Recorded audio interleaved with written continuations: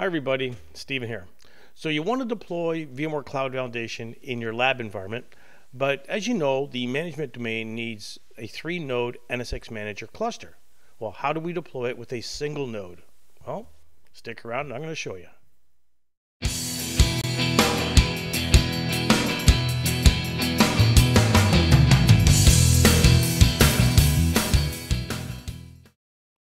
Hi everyone, thanks for sticking around. So what we're going to do in this video is I'm going to show you how you can deploy your management domain with only a single NSX Manager node in it. Now, word of advice here, not supported in production. Do not do this in production, folks. All right? I'm doing this in my lab environment, obviously to save CPU and memory resources, okay? It involves setting up a JSON file. So anyways, now before we jump into it, I always like to throw this out. For those of you that subscribe to the channel, thank you so much. I really appreciate it. 2 thumbs up to you. If you haven't already subscribed to the channel, again, please support the channel. It's free. Just click on that subscribe button, right? There's a lot of people watching that are not subscribed to it. So I really need you to click on that button to help out. Another way to help out, again, is super thanks for those of you that have done that already. Again, 2 thumbs up. Really appreciate that. Enough of that. Let's jump right into it. Let's get to my desktop here. So I've got my cloud builder deployed. If you watched my other video on running the bring up process, setting up our management domain, I'll leave a link for that up here. Okay. I've got my cloud builder deployed, and what we need to do, again, as we know, the spreadsheet doesn't give you an option to say I want a single NSX Manager. So you need to convert that spreadsheet into a JSON file. And how do you do that? Well, the cloud builder appliance actually has a generator in there. So let's SSH into this, right? So first of all, I'm going to run WinSCP. What I need to do is transfer over my Excel spreadsheet that we've done. Okay, if you've watched my last few videos, you'll see that I filled that out, so you can watch those. So I'm going to need to transfer this spreadsheet over to the Cloud Builder appliance. So I'm going to use WinSCP. So I'm just going to double click here, and I've already got a Cloud Builder. I'm going to log in. Yep. And update whatever in my password. I think I might have fat fingered that. Let's try that again.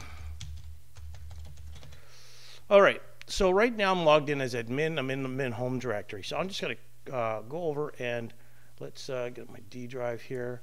Let's copy over that spreadsheet VCF 50-D. Okay. So I copied the spreadsheet over to Cloud Builder. Let's SSH into this right now. So Cloud Builder, I'll accept that. And I'm going to log in as admin. I'm going to log in with my password. And there we go. Now, for those of you who've been watching my channel, you always know I like to change the settings here, especially on the appearance. So we'll change the font size a little bigger so you folks can see it better. I always like to do the color thing as well. Default background, modify. And we'll do something like that. That looks good. We'll apply it and away we go. Let's just open this up a bit bigger. And where's my WinSCP window? Just want to bring that up so I could see that maybe over here. Great. So if I type in print working directory, I'm in the min home directory. If I do a ls-l long listing, I see there's my file there that I copied. So I need to convert that over, right? So there's a utility. I don't memorize the folders here, but there's a utility under opt/VMware/SDDC. opt/VMware/SDDC. And if I look in here, if I do a long listing here, there's a utility here, this SOS utility, services, support and serviceability, right? And if you'll notice here, if you're Linux folks, you'll recognize this. These are the permissions on it. So you see RW, that means read write permissions, and execute permissions means I'm allowed to execute it if it's a program. And that's for the owner of the file. The first 3 is for the owner. The next one, it says R, and then it's missing all the other stuff. That's for the group. And then the other, where there's nothing there, means other, anybody else. So nobody could do anything with this. Anybody in the group, the root group, can read the file, but only the root user can execute it. So I'm the admin user. I'm not going to be able to execute this file. Let's bring this down a bit. If I type .sos, permissions denied, right? So I need to change into the root user. So I'm just going to type in su, and then I'm going to log in with the root user account, and away you go. You see my prompt has changed here. So I can now actually run this program if I want to, right? Now, what I need to do is run this. I'm going to say SOS, and then I want to invoke the JSON generator. Hopefully I get that right. JSON generator. So I want to invoke that, and then I need to specify an input, which would be my spreadsheet. Then I need to specify an output, which would be the JSON file. So I'll type --JSON generator -input. I don't have this command memorized. Input. Boy, I can't type today, folks. Input, and then I need to type in the okay, so since I changed my directory, I need to type in /home/admin/ the name of that file, which is up there at the top, VCF50-Steve.xlsx. So great, so that's the input. Then I'm going to go --JSON generator so I need to specify the output now, right? So JSON generator -design, and then I'm just going to specify the file. I'll call this okay, how about yeah, this VCF50-Steve, right? And that will be a JSON file. So hopefully I didn't make any typos here. I'm going to hit enter. It's spewing back a bunch of stuff on the screen, and great, that's it. It didn't seem that difficult. Now it placed it into a subdirectory, right? So if I change my directory in /opt/vmware/sddc/cloud, and then resources, I think that's it. If I do ls-l there, actually just do an ls, you'll see there's a directory. You'll see there's a directory there, VCF50-Steve. It's in blue. Probably not the greatest background for me to pick for this demo. But anyway, so I'm going to change in that directory, cd space VCF.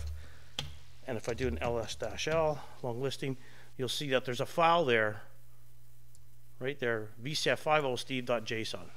So I need to copy that off, right? So I'm just going to, since I'm already logged in as admin on my with WinSCP, I'm just going to go. I could copy the file or move it. I'll do move VCF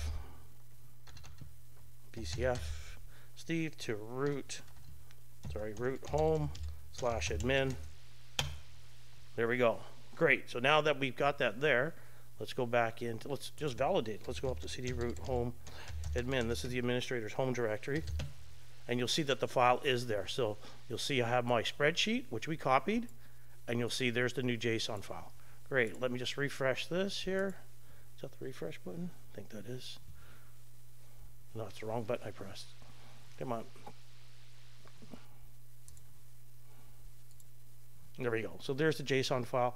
I'm going to copy it over to here, and you see there's a VCF50-Steve.json. You'll see there's another JSON file there.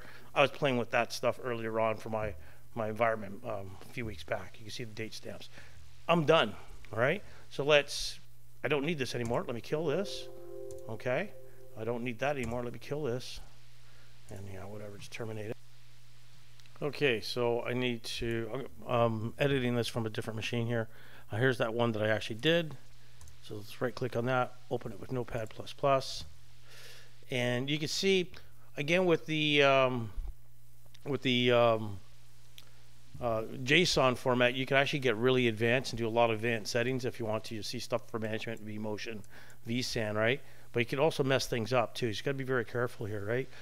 So you'll see there's a section here for NSX, and it's deploying it as small. You'll see there's NSX managers 1, 2, and 3. That, again, what I had set up on my spreadsheet for my other one. So I'm going to get rid of everything below here.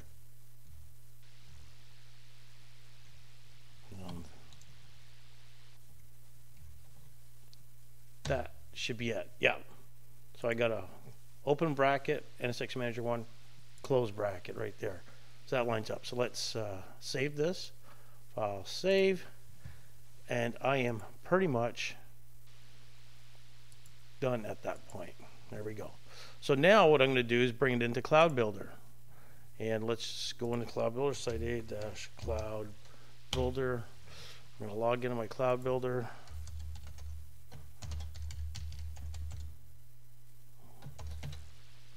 No, I don't want to save that. That was for me doing some other messing around. Let me go back. Let's go next. Let's select my file. Let's go to, there's the JSON file I made, right? So I'm not picking the spreadsheet, I'm picking the JSON file. Oops, I already selected the file. Let's cancel that. So you see VCF Steve, right? Click next.